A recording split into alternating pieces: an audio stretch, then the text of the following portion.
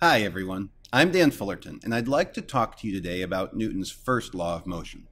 Our objectives are going to be to state Newton's first law of motion, and then talk about how for objects under the influence of several forces, how we analyze situations in which the particle remains at rest, as well as analyzing situations in which the particle remains in motion at constant velocity, which, as we're quickly going to learn, is really just another facet of the same type of motion.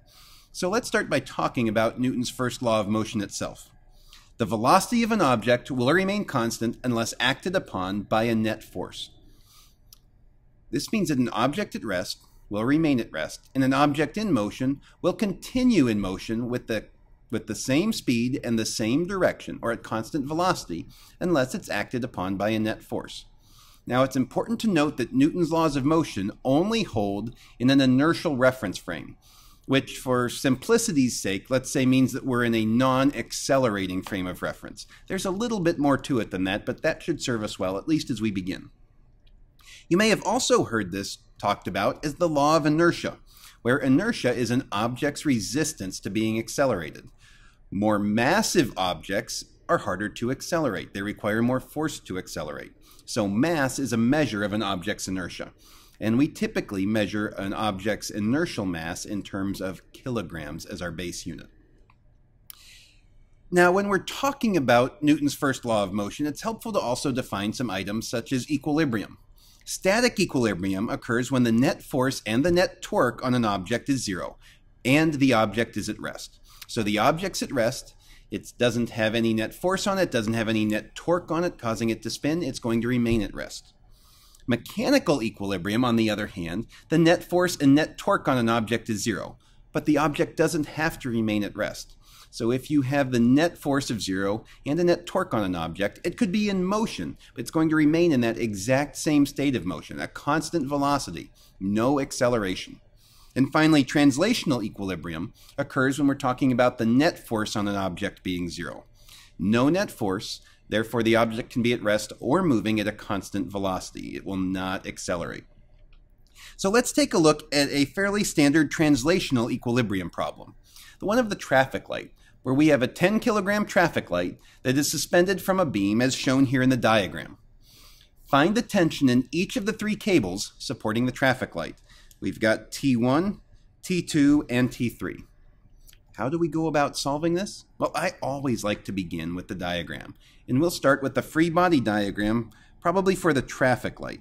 So there's our traffic light. We have the weight or gravitational force of the Earth on the traffic light, mg, and we must have some tension, T3, in the cable.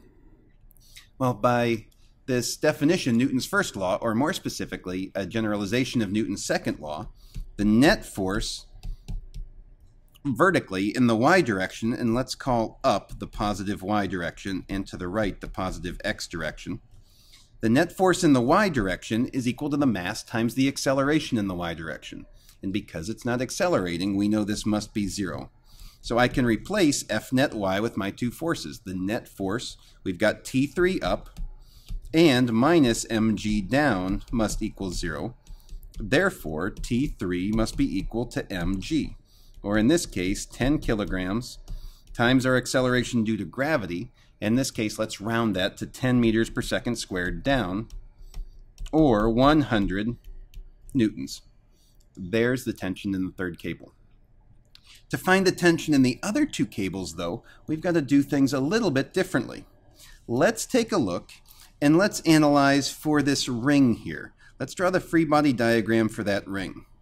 In that case, we've got T3 pulling down, which is 100 newtons.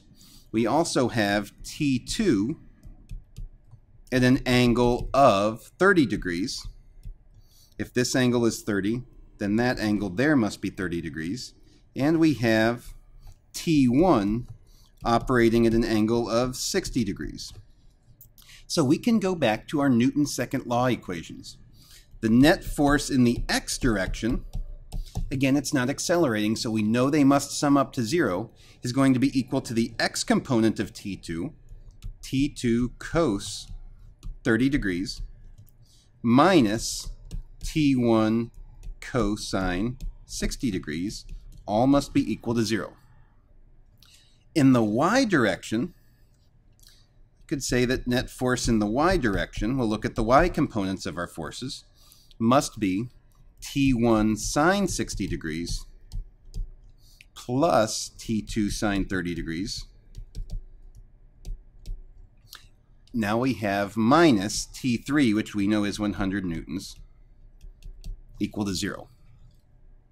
All right, let's go back to that first equation. We have cosine 30, cosine 60, T1 and T2. Let's see if we can't solve for T1 as a function of T2. T2 cos 30 minus T1 cos 60 equals 0, so I could write that T2 cos 30 degrees equals T1 cos 60 degrees. And if I divide both sides by cosine of 60, I get that T1 equals T2 cosine 30 degrees over cosine 60 degrees, which as it turns out is equal to 1.732 times T2. Now let's go back to our second equation. This F net y equation, now that we know what T1 is equal to, we can put this all in terms of one variable, T2.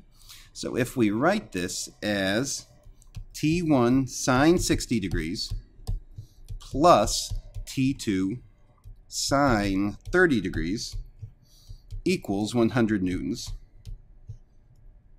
That implies then, since we know that T1 is equal to 1.732 T2, that we can write this as 1.732 times sine of 60 degrees times T2 plus sine 30 degrees T2 equals 100 newtons.